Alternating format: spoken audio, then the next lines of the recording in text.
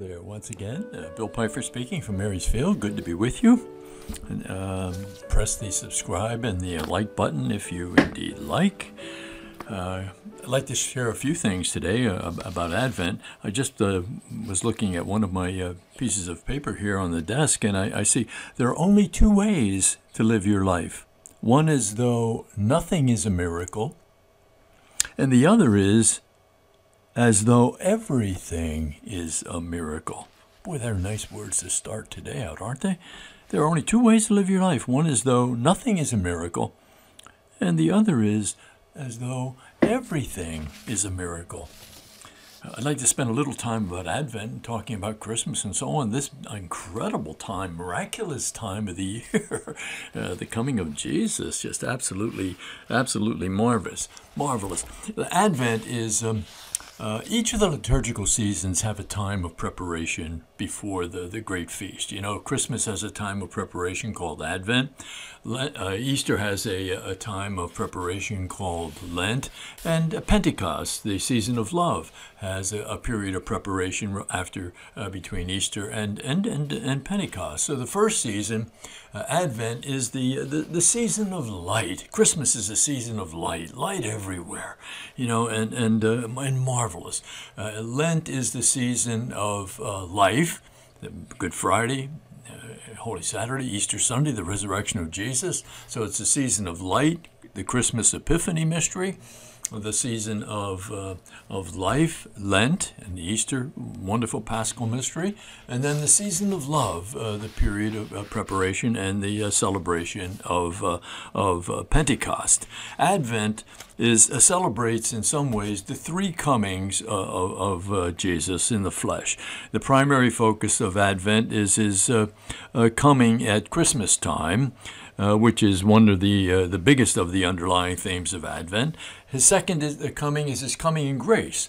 As a result of his death and resurrection, the Holy Spirit takes up life inside of us, and God dwells in us as a result of our baptism. So the first coming is his coming as a human being at Christmas time. The second is his coming with grace.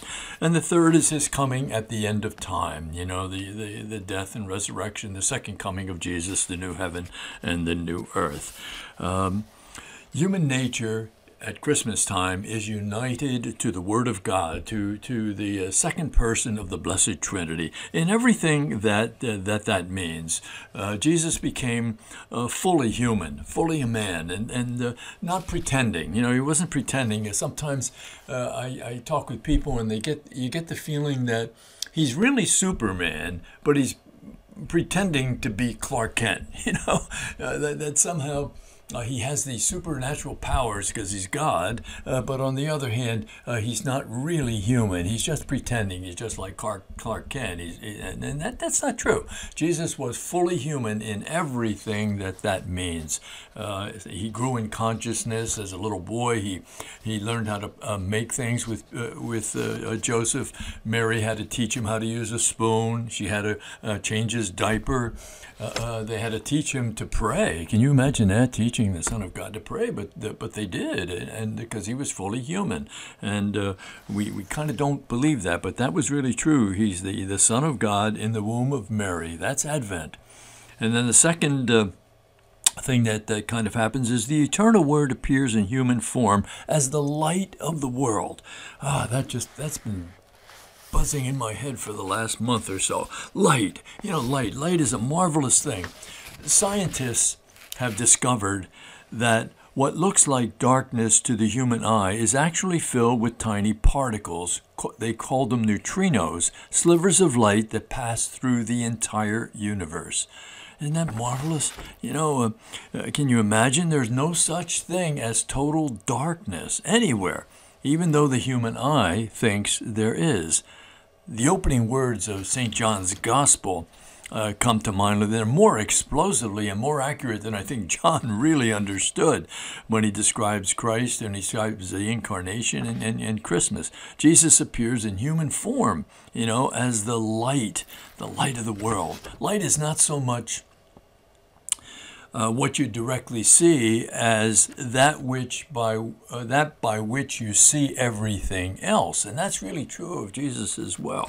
The section in John's Gospel, the first couple of lines, just absolutely marvelous. And again, I don't think John really understood fully what he was writing about. But it talks about whatever came to be in him found life for the light of men. To his own he came, yet his own did not accept him. And any who did accept him, he empowered to become children of God. Imagine that you're a child of God. God has no grandchildren. You're his child. And he does for you all of the things that a good parent does for children, the loving, the caring, the forgiving, all of the gentle, loving things. The Word became flesh, and it says, filled with enduring love. And then of his fullness, we have all had a share. Boy, hold on to that. Of his fullness, we have all had a share. Love following upon love. That's where it comes in. There are only two ways to live your life, huh? One, as though nothing is a miracle. The other is as though everything is a miracle. And this is a miracle that is present every moment of your life. That presence, that wild presence of God. So Jesus is fully human, fully a man. While the law was given through Moses, this enduring love came through Jesus Christ. Marvelous opening words of Saint John's Gospel. One of the Gospels used in one of the liturgies on Christmas Day. But light, what a marvelous thing, the light of men. Jesus says, "I am the light of the world." Boy, that's almost bragging and boastfulness, isn't it? Just, I'm the light of the world. And another place he says, you are the light. Anyone who is a follower of mine will never walk in darkness. Can you believe it? It's like, I think he was fooling with us, with the neutrinos. He say, holy moly, there's no place where there's complete darkness. For 13.7 billion years, when he said, let there be light in the book of Genesis, he was kind of a really cute way saying, I'm going to sneak into what these people are going to think is darkness, and I'm going to be that light as well. Kind of playing with us, So no follower of mine will ever walk in darkness. Isn't that marvelous, huh? He shall possess the light of life. Why are we always creating substitutes, idols for God, Kind of crazy, huh? Money, possessions, power, control. It's just kind of crazy, isn't it? So you are the light of the world. A city set on a hilltop cannot be hidden. Men do not light a lamp and then put it under a bushel basket. They put it on a lampstand where it gives light to everyone in the room. So you're supposed to go out and show your light to other people. Why? To give praise to your Heavenly Father, not to bring glory and honor to yourself. So there's no pride or no ego in there. Advent, it's a wonderful time, the time of light. And boy, Jesus is the light of the world. Again, he just, I am the light of the world. John 8, he says. It's almost boastful, but marvelous, huh? So remember the neutrinos. There's no darkness, and you're living in this light. We are to be the light of the world so that we can give praise and glory to God. So Advent, a marvelous time of the year. Jesus became fully human. That means he grew in consciousness the way everybody else does. He grew and he learned things. He understood things slowly as his consciousness was able to take hold of them and so on. Not fooling. He's not a Clark Kent, really Superman, rather than pretending to be Clark Kent. He's really, really fully human and fully divine, unmixed human and divine, but totally both and complete. So.